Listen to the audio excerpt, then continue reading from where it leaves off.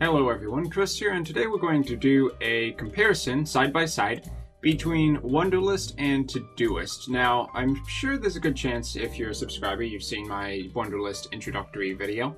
And Wunderlist is essentially just a task tracker for any tasks that may be personal or work related.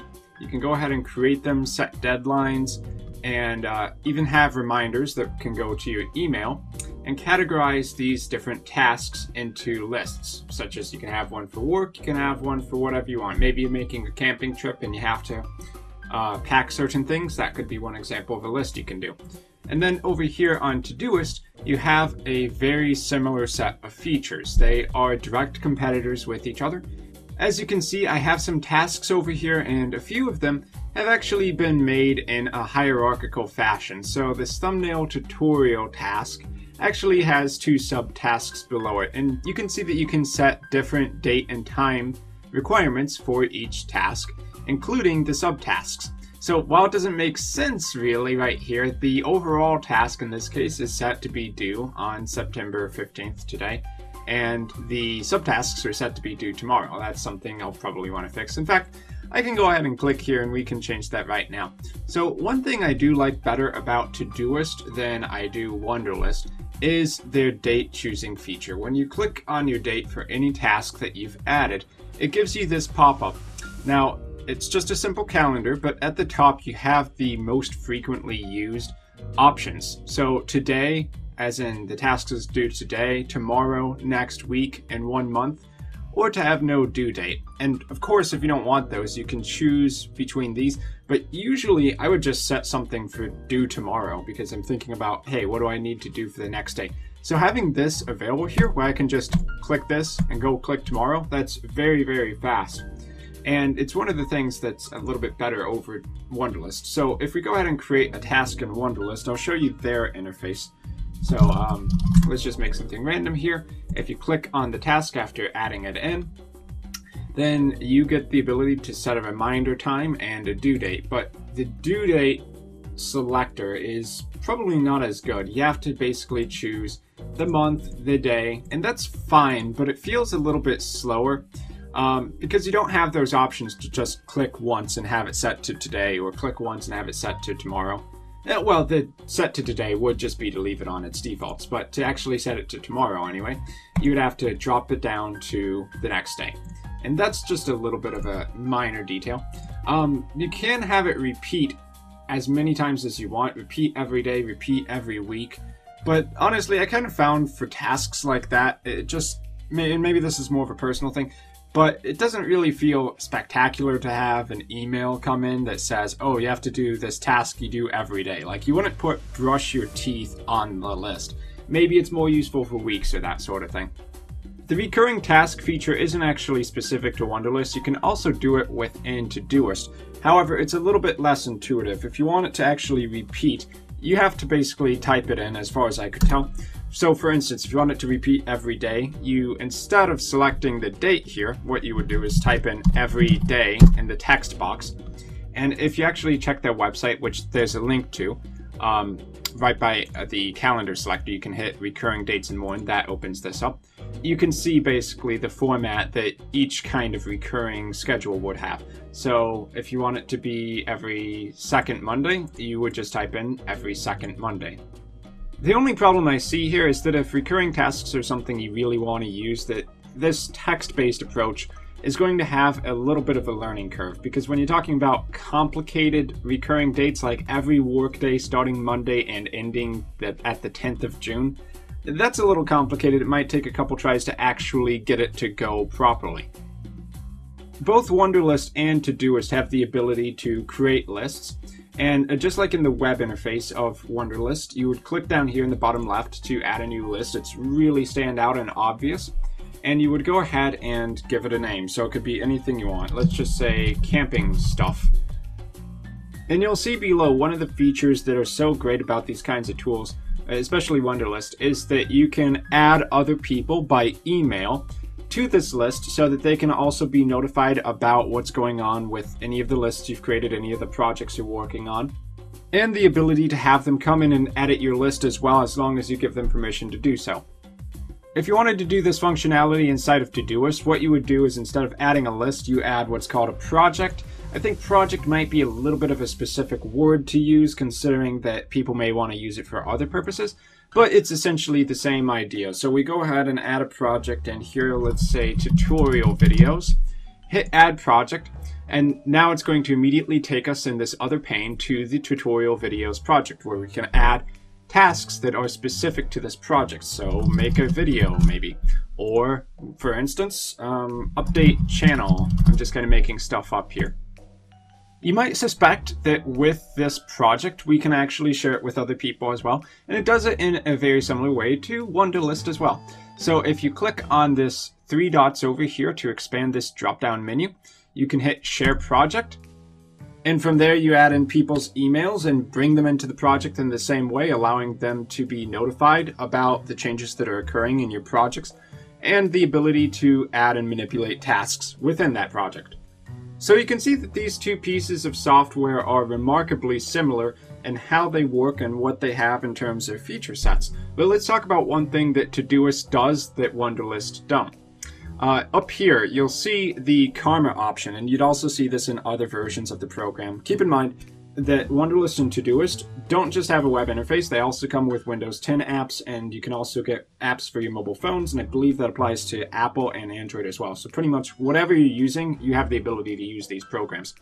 So up here, you have Karma points, and as you complete tasks inside of Todoist, it will keep track of basically how you're doing. Are you completing your objectives on time? Did you start to slack off? Have you let something that was supposed to be done 20 days ago go unanswered? You never completed it, or you never marked it as complete. The Karma Points system doesn't really do anything, but it does kind of encourage you to maybe be a little bit more productive if looking at a point total and a graph is something that assists you. Rescue Time kind of has something similar to that, where it will tell you what percentage of your time was spent on productive things. But this is a different app. The Karma system of Todoist doesn't actually do anything, it's just to notify you how you're doing in general. So as you fail to complete items, it's going to take points away, and as you complete items or add more tasks, keep track of what you're doing, it's going to add in more points.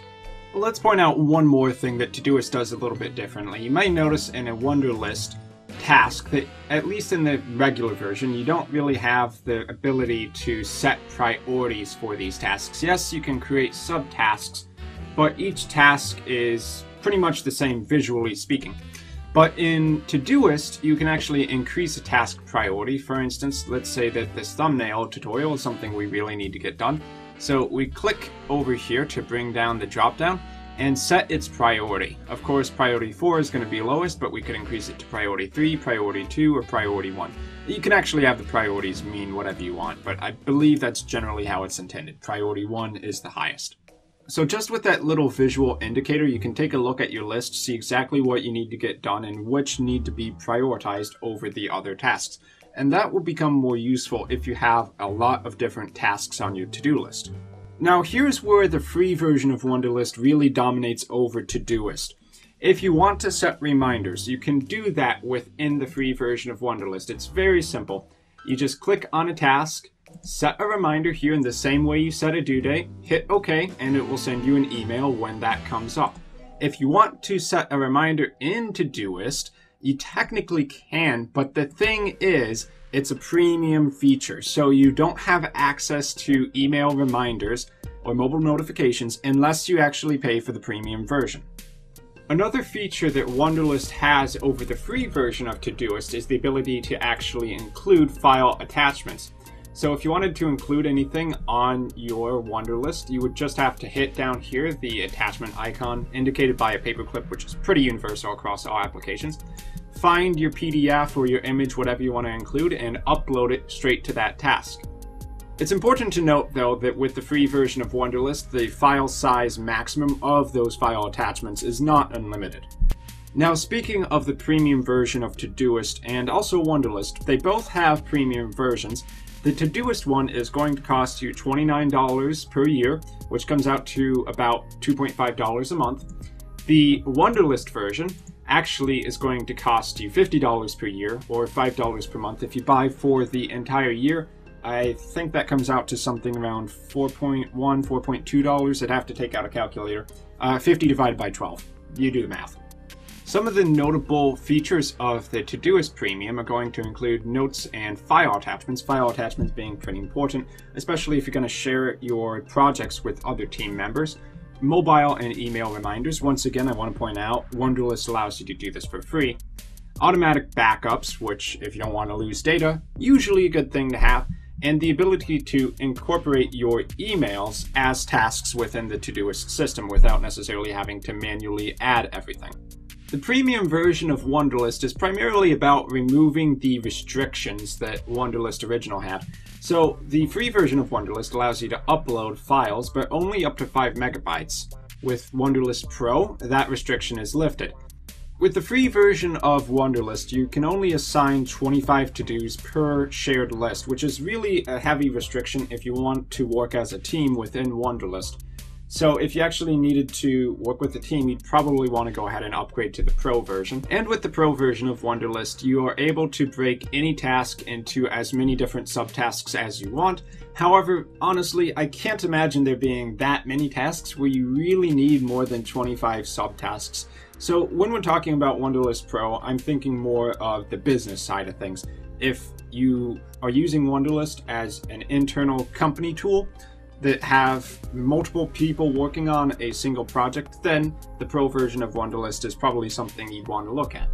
When we go back and take a look at the premium version of Todoist, I see a lot of extra features that are nice to haves, but really only benefit people who really like to sort and organize their to-do lists. Probably not necessary for most people. However, not being able to have file attachments and email reminders in the default version of Todoist is kind of a major drawback, because those are really quite critical things to have. However, that said, the premium version of Todoist is cheaper than the premium version of Wunderlist. So when it comes to comparing Wunderlist to Todoist as which kind of app you want to use, do you actually want to have this karma tool where you can see your productivity? And do you want to be able to set the next date for the task to tomorrow as easy as it's done in Todoist, where you literally just click tomorrow and it's done? That's something I really like about Todoist. Or do you really want those features that are only available in the premium version of Todoist and Wunderlist? Because in Wunderlist, you can set reminders and you can set file attachments very easily. So I hope you enjoyed taking a look at Wunderlist versus Todoist with me. They're both pretty solid programs. Either way you go, it's not going to hurt you or set you back too bad, because they are both fully functional as a to-do list. Thank you for watching, and I'll see you in my next video.